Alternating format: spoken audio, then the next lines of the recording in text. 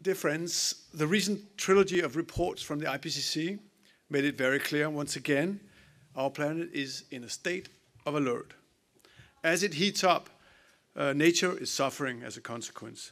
In Denmark, we have been engaged in developing green energy solutions way back since the 1970s, where oil crisis forced our politicians, engineers, and scientists to focus on energy efficiency.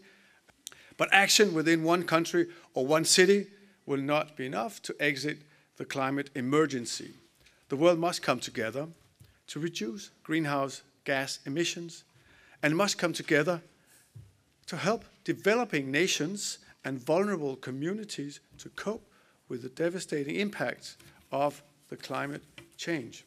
Today's official launch of the United Nations Environment Programme Copenhagen Climate Center, now known as UNEP CCC, is an important step in that direction.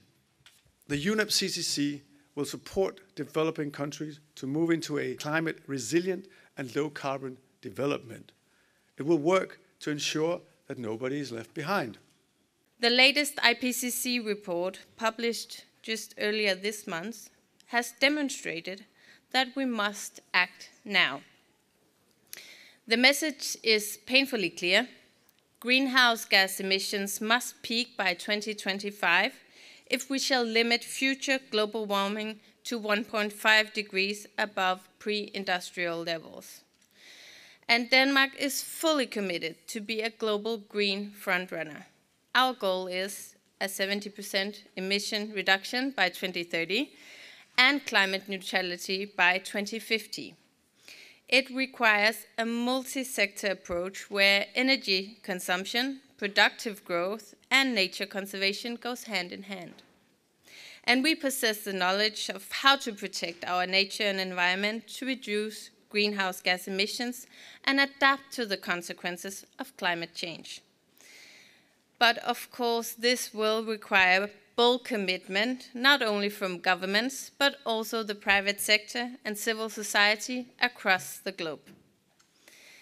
The UNEP Copenhagen Climate Center is exactly established to provide and spread the knowledge needed to act and find new low-carbon pathways for developing countries and emerging economies.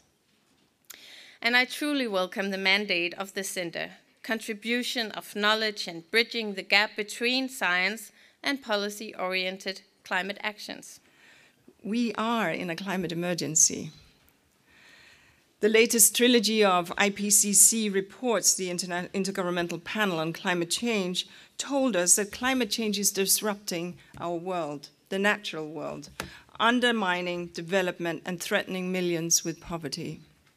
They told us that we're still not doing enough to respond by cutting greenhouse gas emissions, confirming the findings of UNEP's 2021 emissions gap report by prioritizing adaptation measures. A gap report, I should say, published in collaboration with this center. So this is an emergency of our own making. The last 2 decades saw the highest increase in emissions in human history, even though scientists have warned us for 30 years about the consequences. We saw the kitchen was burning, but instead of reaching for the fire extinguisher, we turned the oven up. Had we started serious cuts to emissions in 2010 or sooner, we would be looking at a much easier task. But now we must almost halve greenhouse gas emissions by 2030 to have a chance of limiting global temperature rise to 1.5 degrees. Indeed, the report that we issued under IPCC just 2 weeks ago, I think it was, at the press conference, tells us that if we have to peak by 2025, that's 3 years from now, peak in our emissions load and reduce by 27% by 2030. We can't afford any more delays. We cannot afford any half measures. We need to increase action on both climate mitigation and adaptation to reach the climate goals and to preserve a livable planet for all. But we can still do it. But only if the biggest polluters urgently deal with their own emissions and crucially help developing nations to leapfrog to cleaner, greener technology and natural solutions that slow climate change and help communities adapt. And here, the UNEP Copenhagen Climate Center, or UNEP CCC, has a key role to play, placed in this space, in this city, in this country, and delivering this kind of expertise that the center has, by filling the gaps in knowledge and supporting developing nations. Right now, we need transformations of all parts of society and economy. To enable such convincing action, we need knowledge sharing, data availability, and accessibility, all of which are key to building the scientific basis for good policies and economic decisions. Transparency is also key and critical to maintain the confidence that people are doing what they promised, and so that we can help developing countries, which obviously stand to suffer the most from climate change. By linking science and policy, UNEP CCC will make science more accessible, more trusted, more democratic and accessible such, and more useful, thus contributing to the transformations that we need. So friends, the center can make a real difference as it is built on very solid pillars. We have the government of Denmark's unwavering support, we have UNOP's operational skills, and we have strong history. The center's staff are stellar, and I am so proud of the people who work in the center. With this space to build on, we are set for success.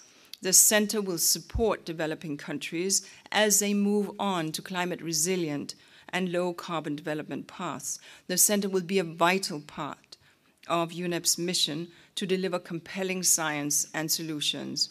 It will facilitate international collaboration.